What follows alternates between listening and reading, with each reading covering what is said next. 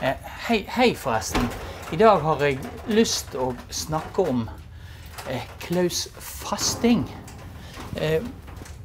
Her så ser vi Claus Fasting sin boksamling. Det er den eldste boksamlingen som vi har på. Det er den eldste spesialsamlingen vi har her på Universitetsbiblioteket i Bergen. Claus Fasting, han var rådmann i Bergen. Han var medlem av det norske selskap i København, en av stifterne der. Og når han døde, så ble hans boksamling donert til oss. Vi kan gå inn og så kan vi se på den. Det er boksamlingen som står her, og så fortsetter han nedover her. En utrolig spennende boksamling. Claus Fasting er også i seg selv en utrolig spennende person. Denne samlingen kom til Bergen museum som forløperen til Universitetsbiblioteket i 1854. Og den var da i sin tid donert av Fasting først til Nykirkens fattigskole, hvor den skulle være det til offentlig bruk. Samlingen var utrolig populær på den tiden. Lyder Sagen, skolemannen og historikeren, forteller om denne samlingen. Jeg må få lov å lese opp. Han forteller når de bruker samlingen. Jeg minnes ennå fra min skolegang hvor glad jeg og mine kamerater var når dørene åpnes til disse bokskapet. Det var som om Fastings genius smilte til oss fra musenes tempel. Med fornøyelse betalte vi vår skilling ukentlig for lån av en bok. Veldig mye spennende her i denne samlingen. Du finner alt når det gjelder naturvitenskap, du finner hagebruk, du finner filosofi, du finner historie. Alt det som egentlig det vi kaller en gentleman på 1700-tallet var opptatt av. Sånn sett så er det på en måte en liten tidskapsel her. Claus Fasting har jo satt en god del spor etter seg i Bergen. Her nede, litt sånn anonymt, så står jo denne vakre statuen av Claus Fasting bak Bergen offentlige bibliotek. Og dette er jo et tegn på hvor høyt Fasting har vært aktet av bergenserne opp gjennom tidene. Claus Fasting var født i 1746. Han var av god bergensk borgerfamilie, kan vi si. Oldefaren hans var den vidkjente kjøpmannen Tomøl, som Møhlpris er oppkalt etter. Skolegangen begynte han med hjemmelærere.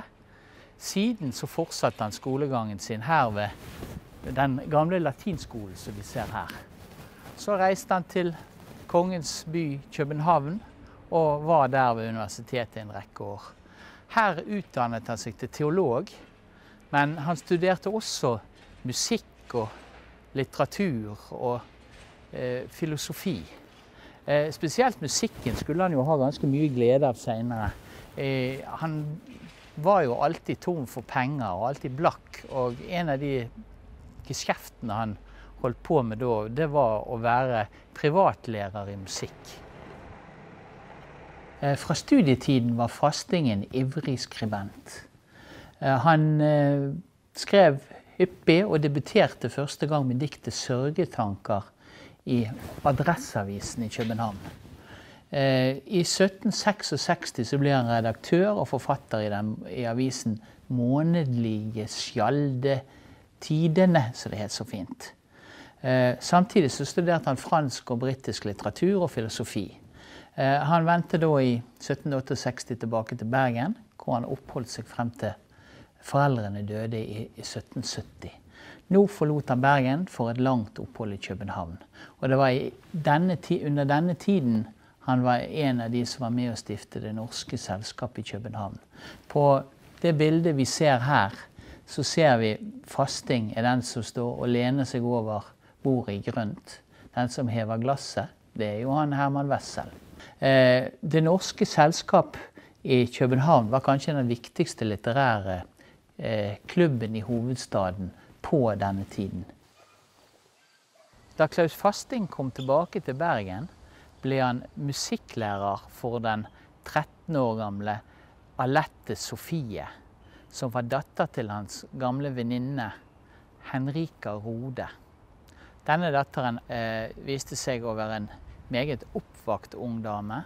I tillegg til musikk lærte Claus Fasting den unge piken også opp i språk og i litteratur, og slik at det ble sagt at han på mange måter hadde gjenskapt seg selv i hennes bilde. Det oppstod varme følelser mellom de to. Litt problematisk da Henrika i seg selv kanskje hadde sett seg ut Fasting som en passende gemal. I hvert fall etter mannen hennes døde. Så sjalusiscenen må nok ha vært ganske interessant å være til stede på når hun oppdager at den godeste Claus Fasting hadde gått bort og forlovet seg med datteren hennes. Saken ender med at moren, Henrika Rode, tar med seg datteren og forlater Bergen, reiser til Drammen og sørger for å få tvangsgiftet, eller i hvert fall tvangsforlovet bort datteren med en eldre kjøpmann fra Son. Som ikke det var nok, så spredte hun også et rykte om at Claus Fasting var en farlig forfører i de bergenske borgerhjem. I 1777 kom Claus Fasting tilbake til Bergen for godt. Han prøvde ulike veier å få seg et arbeid, og det var ikke lett. Blant annet søkte han på jobben som overfiskeveier. I 1781 så fikk han da endelig jobben som politiaktor. Derfor passer det jo veldig godt at vi står utenfor det gamle rådhuset i Bergen. Jobben som politiaktor, ja, det har vært skrevet litt om det. Det ble sagt at Fasting han var kanskje mer opptatt av de enkelte sakenes egenart enn hvordan de juridiske paragrafene skulle brukes. I 1783 så ble han viserådmann, og i 1787 så ble han endelig da rådmann i Bergen. Når han ble rådmann i Bergen, så var hans økonomiske sorger omsider slutt. I 1780-årene fikk Claus Fasting anlagt et lysthus her oppe på det som i dag vi kaller for Nygårdshøyden. Her jobbet han mye med å få på plass en vakker hage som skulle være i tidsmessig stand, en hage etter datidens moter. Det er et vakkert hus som ligger her den dag i dag, og for øyeblikket så pågår det jo ganske store oppussingsarbeider. Fasting Minde ble jo bygget på en av de tomtene som var etter den store bergenske kjøpmannen Tormølen, som jo var oldefar til Claus Fasting. Og vi står her oppe i vinduet og så ser vi utover områder som den gangen tilhørte, som opprinnelig hadde tilhørt Tormølen. Og det var her han julenatten 1791 trakk sitt siste sukk.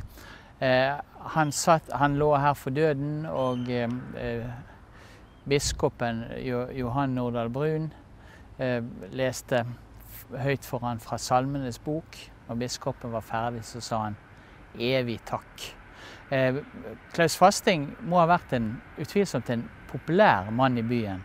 For det første det første frivillige gravfølget i byen som ble holdt, det var i Fastings begravelse.